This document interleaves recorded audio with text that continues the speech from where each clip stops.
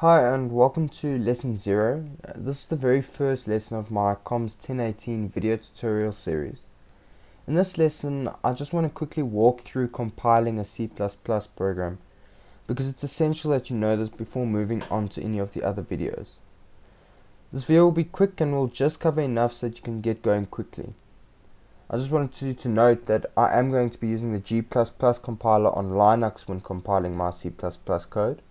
And so all the instructions in this video are for G++ on Linux, although other compilers generally don't differ too much.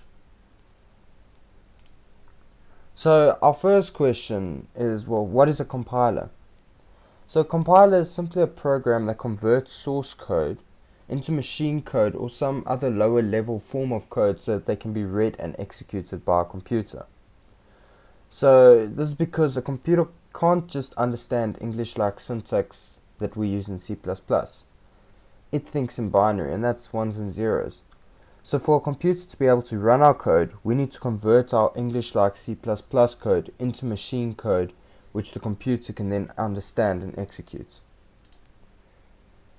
So in this lesson, I'm just going to show you how to compile your source code directly into your executable file, which we can then execute.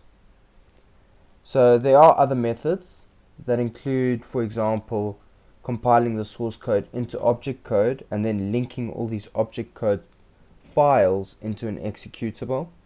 But in this case, we're just going to keep it simple and convert our source code directly into our executable so that we can get started quickly. So if we look at the command, this is the command that we use in the terminal to convert a C++ source file called source.cpp in this case into an executable file called output. So the first word over here, the G++, indicates that we want to use the G++ compiler in this case. So as I said, you get other compilers, they also have similar syntax usually, but we're using G++ in this case. Then we get our -w all parameter, and this basically tells the compiler to print all the warnings that it finds with our code. And this is just good for us because we're starting out, and it lets us focus on forming good practices from the start. We then have our -pedantic, and that basically just disables all the compiler extensions. So we are doing this so the compiler simply converts our code without using any extensions. So this means that our code will be able to be compiled on any computer with a G++ compiler without having to worry if that computer has the right extensions. But you don't have to worry about these extensions too much for now though.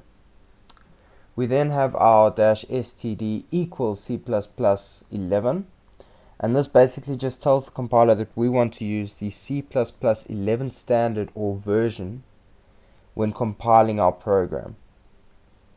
Then we have our -o parameter, which basically just indicates that the next parameter, which is this one, will be the name of the output file. So here we have output as our next parameter, and that's the name of the actual output file.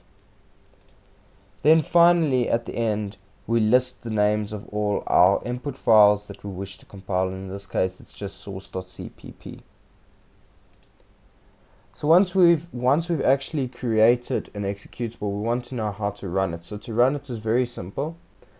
You just type // and then the name of our output file that you want to run.